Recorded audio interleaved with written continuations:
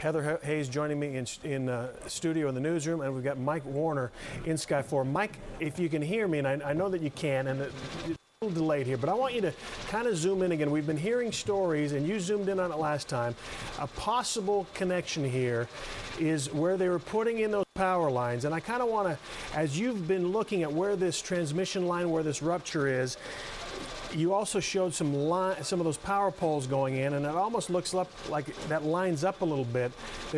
We have an unconfirmed report coming out of the fire department working on this, that maybe the digging of those power poles, they're quite a bit bigger than those wooden poles that are out there, might be along that transmission line. And I don't know if you, as you give us that perspective, I think as you went to the left here a little bit, there was one lying on its side that was about to be put up or something like that, and it almost looks like those are running right on that transmission line. Yeah, absolutely. And you know, obviously we're speculating, so we don't really know exactly what's going on there, but you can see this right here, where these trucks are burned up. That clearly is a power line pole, a power pole being put in. Right to the right of that is this transmission area, one of the, at a loss for words, but one of the transmission areas for power where they, supply the area. As I go to the left here, I'm going to go past the fire here, and I'm going to show you a couple of things that we noticed, just right in line with that. Here you go. There's some power lines, brand new poles that they look like they're about to put in, and it goes down for a mile or so. There's several power poles laying there as they're going to be put in.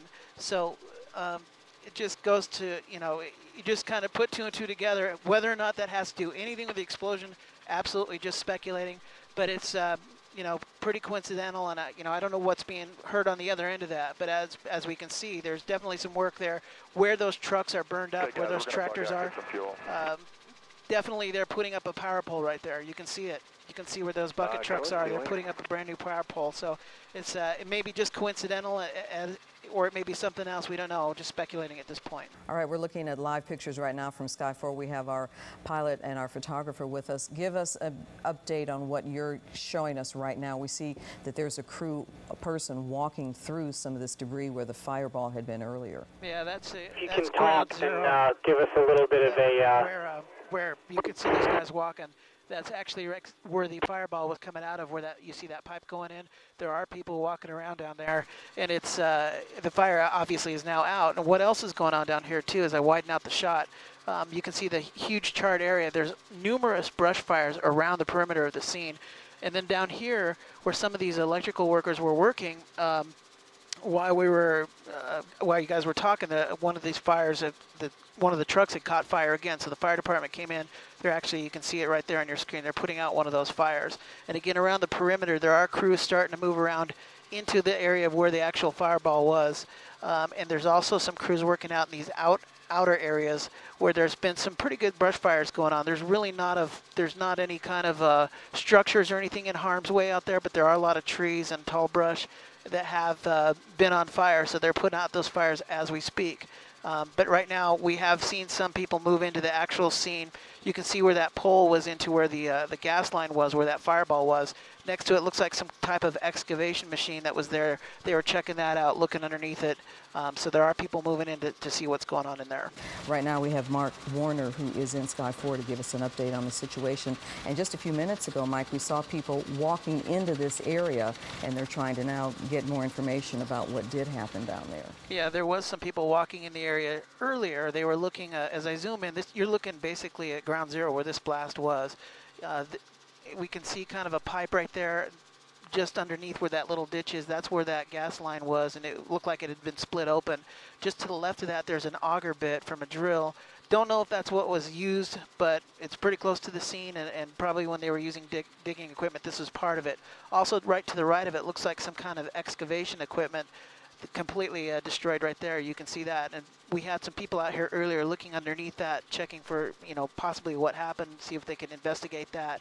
Right up from here, there's a fire truck that just came on scene. There were some more smoldering areas.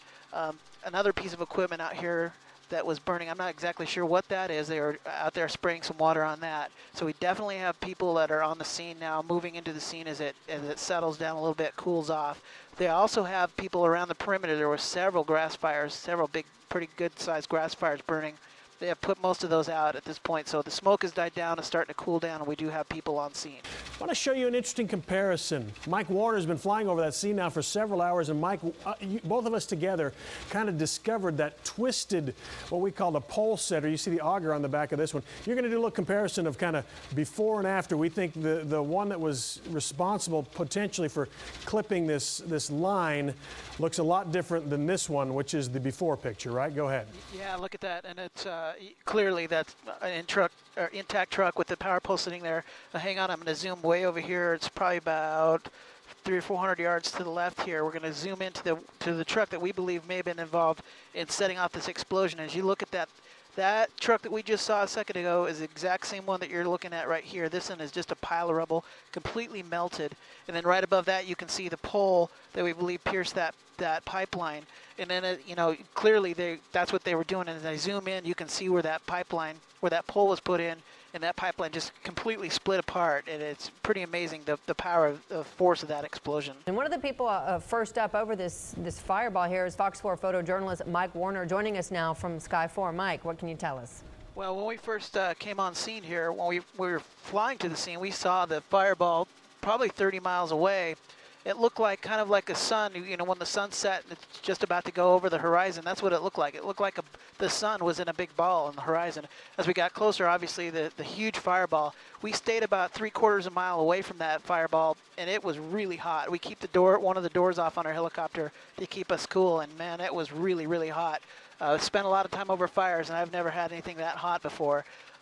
We stayed on the scene for quite a while, obviously, and watched it go. Eventually, they were able to shut the gas off, and here's what we find. We find a burned up, what appears to be a pole setter truck and the pole, and now we learn, of course, that pole may have pierced that pipeline, and that's what caused this whole thing. And I want to show you real quick. We showed it some viewers earlier on one of the earlier newscasts, but real quick, I just want to give you a comparison here. I'm going to zoom over here real quick. Hang with me. I'm going to show you what this pole setter truck looks like normally.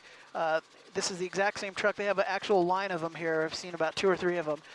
Pole setter truck just like this is the one that we believe is involved in the incident. I'm going to go ahead and zoom back over. I don't want you to get too seasick, but I'm going to zoom back over here and show you this truck, what's left of the truck that may have been involved in this incident, is the closest one to it.